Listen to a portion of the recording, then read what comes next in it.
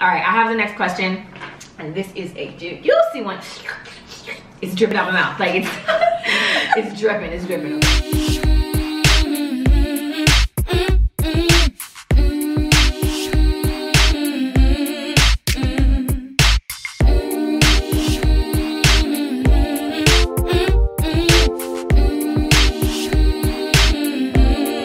Welcome back to the Chatterbox Toronto. We're back again with some juicy ass questions for you guys, and I got my girl Hannah, aka Cutie, with me. We're gonna have some fun today with these questions, right? Yeah. Yes, they're pretty juicy. So today I'm actually gonna let my guest start off because I'm always greedy with the questions. So I'm gonna let my guest start off, and go ahead. Hannah has the first question. Yeah, I'm like, it's about time. I always come back. Give me a shot. Okay, so this question is actually interesting. Very juicy. Okay. It says, I kissed a girl I work with, but I did not mean anything. But it did not mean anything. But I feel so horrible. Should I tell my girlfriend? I don't have feelings for the other girl. Oh, so you're in a relationship and you kissed another girl. What, at work? Yes. So you work with this girl. That means you're gonna see her again. Should you tell your girl? So the question is what? Should she tell her girlfriend? Should he tell his girlfriend? It just says should I. So I don't know if. Well, I'm assuming this is a male and a girl. So yeah, a male kissed. This guy kissed another girl at work. I don't have feelings for the other girl. This is a tough one. Honesty is best policy. However, no, honesty is best, because now if the other girl decides to tell his girlfriend, this is going to be horrible. So yeah, first of all, I don't know how you allowed yourself to get in that position and kiss another girl. You're saying you kissed her. It's not like she came up and kissed you and you didn't. You kissed her. So what were you feeling at that time? You were at work. Please spill. Please, go ahead. Okay. See, I am in a relationship. I am married, so I'm like, I drop my mic. Don't do it. Like, how would you feel if, you know, this handsome 6-foot guy with, you know, 6 packs, and he looks so gorgeous, you know, I mystically, accidentally kissed him at work. You know, I see him every day at work. Then I say I don't feel anything for him. It was just a mistake. Why did you kiss her? How did you accidentally kiss her? Were you drunk? But he didn't say accidentally. He said he kissed her plainly. Yeah, so you like thought about it. That's what I'm face saying. And you kissed her. Like, were you hit with a rod on your head? Was it at a gunpoint? I need to know the details. Was it you know? No, he just did it. Nothing happened to him. He was fine in his head, and he kissed her. Was she dying? And they said that you had to kiss her to bring her back. So basically what I want to know from you is, do you think that this man should tell her? Yes, I think he should tell her, because for me, I would appreciate if you told me, if you call me and say, babe, I kissed someone at work, this was what happened, I want to know. I'm like that. Yeah, and I think it's easier to forgive if you come and tell me what happened versus me finding out, or this girl or somebody else from work, you know, all this stuff. So should you tell her? To me, yes. You should tell her, as hard as it's gonna be. There may be consequences. She may leave you. That's your problem now. Too bad. You shouldn't have kissed this other woman. But it is your responsibility, in my opinion, for you to go ahead and let your woman know. Especially if you're saying you don't have feelings for her, you need to make sure that you tell your woman that as well.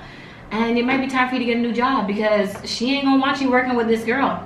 I'm just saying. Every time you come back, I'm gonna look at your lips and be like, did you put on gloves? Yeah, because now the trust is broken. Like you've tainted your relationship, and that's the worst thing that you can do. So yes, I think the thing that could be appreciated here is if you do let her know at least what happened. Yeah. If you don't have feelings for her, why the hell are you kissing her?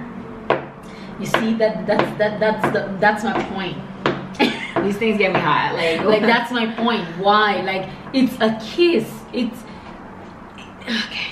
And it's like, to me, like if I was the girlfriend and you told me this, I would be thinking so many other things. Like, so if she allowed you to, would you have fucked her? Like, why didn't the kiss go further? And why did the kiss happen?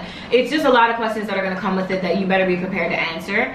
And before you go tell her, you better have all the answers ready. Because if you go over there looking like a fool, you're going to get slapped. So please, I mean, I don't condone abuse, but you know, just be careful. The situation may cause abuse. But yeah, I think that yes, you do need to tell her. And the fact that you feel horrible is a good thing. That means that you actually care about your girlfriend. But you didn't care about your girlfriend in that moment. So please, please, please try to make it better by telling her, and just, you better start buying gifts. You better start showing and proving you love her, and proving, you know, building that trust again, because I'm sure it's down here by now. Right? If you guys have been in a situation like this, please comment below. I want to hear from you. Comment, comment, comment. Okay. All right, I have the next question. And this is a juicy one. It's dripping out my mouth. Like it's dripping, okay? So my man is pressuring me to have anal sex. I don't even want to attempt it. I'm afraid it's gonna hurt so much. Will he cheat on me if I don't give in? You see her face? Okay, go ahead, I'll let you answer first. Okay, number one, first of all, scratch it.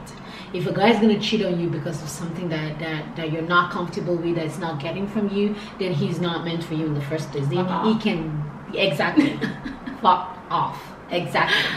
Like, move on. Yeah. It's a different thing that anal sex is a big thing. To some people, it's nothing because they're used to it. Anal sex it's a huge thing. Some people, it's culturally not acceptable. Some people, morally, they think it's not nice. Some people, like, there's a lot of attachment. So if you are a man or a woman that likes anal sex, you have to have a conversation with your partner. First of all, he or she has to be comfortable.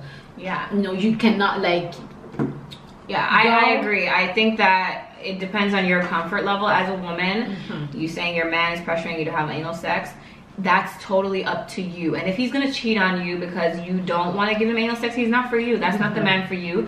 And it's so funny because this is what I talk about with the beginning stages of a relationship, when you're doing all that texting till 4 a.m. when you just meet somebody. These are the things you talk about. What turns you on? What turns me on? What's your sexual, you know, what do you like? How far will you go sexually? Things like that. Those are the things you talk about, so that this doesn't just happen in the middle of your relationship once you're already in love and now you're worried that this man is going to cheat. You shouldn't have to worry, first of all, of him cheating on you if you don't give in. Like, boy, bye. Okay? If I don't want you in my booty, you ain't going to be in my booty. Okay? And yes, for some women, the fact that you think that it will hurt and you don't want to do it, you don't even want to attempt it, that's your personal choice.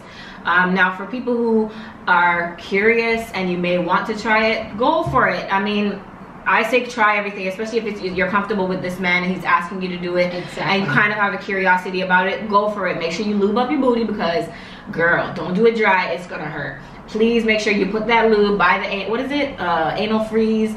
Yes, I know. I'm learning things here. and it's not even to say that I do anal sex, but I'm one of those people that will probably try everything one time, and I've tried it and holy shit, it hurts. Okay, so that's why I said make sure you lube up if this is something you want to try for the first time. A lot of women actually enjoy this. Yes. They have orgasms from it. It really turns them on. However, if you're a woman that does not want to do this and you have somebody pressuring you, no.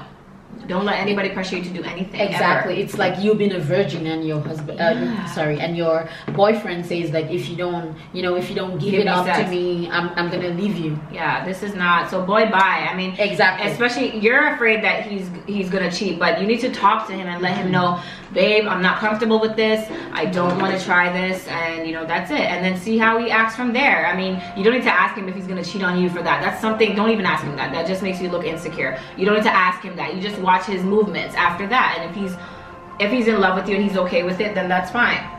So I say don't do anything that makes you feel uncomfortable with your body, and conversations about sex in early relationship is very, very important. I think we both agree with this, that nobody should ever feel pressured to do anything they don't want to do sexually or otherwise, and it's all about a conversation and letting them know how comfortable or not. And don't ever stay with a man just because you're worried that they're going to cheat on you.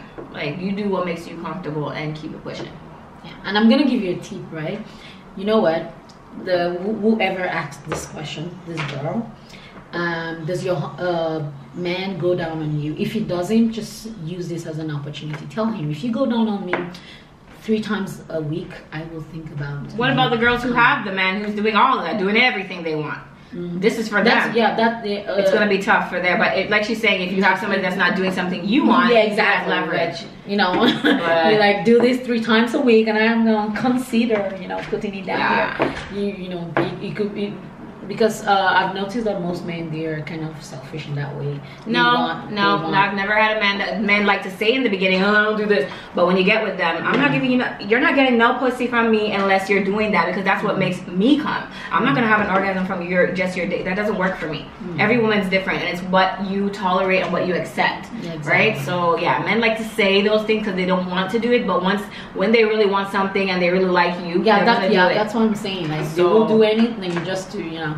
So I mean, yeah, use whatever you have to use as leverage, but don't let anybody pressure you. Again, very strong. Don't let anybody ever pressure you into anything you don't want to do. It's not healthy and it's not good. So that's that for that question. Comment below if you've been in a situation like this, or if you disagree, agree, whatever you want to say about our opinions and our advice, comment below. Okay? And girl, I hope that helps you out. Okay? All right. And before we end the show, I do have a bizarre sex statistic for you.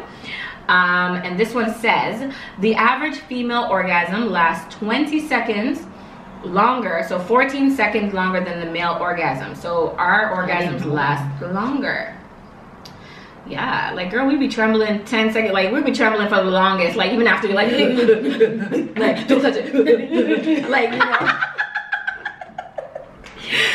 But the thing is, men have more orgasms than women, and I say that because most of the time, every single time the man has sex with the woman, he's having an orgasm. Not every time. Probably if you have 5 times sex, the man is having an orgasm all 5 times. The woman's probably having an orgasm once. Okay, that's my personal opinion, and the statistics do show that about 85% of women are not having orgasms in their sexual experiences with their partners. So. Yes, a lot of women do not. They're just like, okay.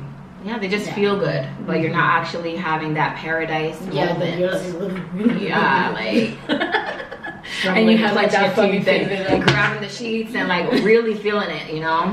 So that is the bizarre statistic for today. If you guys have anything that you want to share as far as a bizarre, weird, crazy statistic, or just something crazy that you find sexy, comment below. I want to know. Maybe we'll talk about it on the next episode.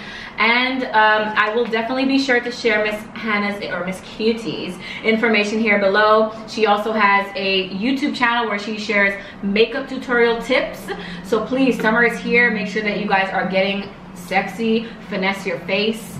And you can do that by checking out my description box below, so you can check out her channel. Also link her information right here somewhere. And as usual, did you want to say anything before I stop? No, because I know I talk a lot. I just love coming back. She'll be back. Amazing. Yes, thank you so much. So are you. I love having you. But make sure that before I end the show, make sure that you guys like, subscribe, comment, share everything this video, everything this video. Share this to your friends, and you guys send us some topics, questions, all related around relationships, sex, even things that are happening in social media that are really big right now.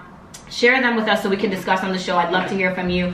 All topics and questions that come in are anonymous, so don't be afraid to send me some questions through any of my social media, which you can find below in the description box.